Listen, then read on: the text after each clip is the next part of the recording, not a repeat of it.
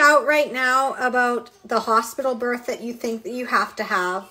Maybe you couldn't get a home birth. Maybe you couldn't get into a birth center. And maybe this is one of your only options. But you still don't want anybody to touch you. You're still freaking out about the fact that your doctor maybe says, well, we'll have to do a cervical check in on admission, or you're going to have the IV, or we're only going to do this thing, insert in episiotomy, Pitocin, whatever, if we feel it's necessary.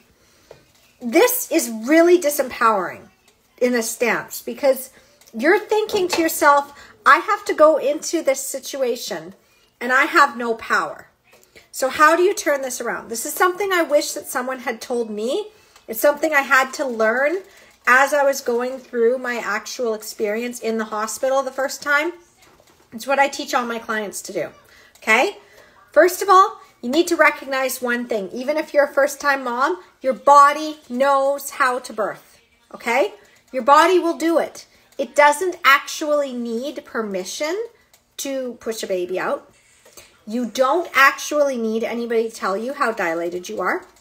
You don't actually need anybody to tell you how far you're progressing. You don't actually need anybody to tell you what positions to get into. When you instinctively know how to follow your body, you're the one who gets to decide what interventions come in.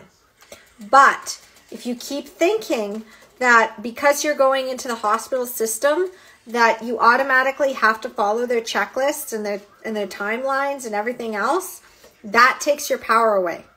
The second you stand in your power, that's when things shift.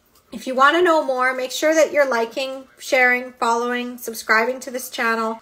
And if you're inclined to go deeper and you really want to get the roadmap for how to get the birth you want without fighting, begging, and compromising, even in the hospital, then I invite you to check out my book, Your Empowered Birth, that's now available on Amazon.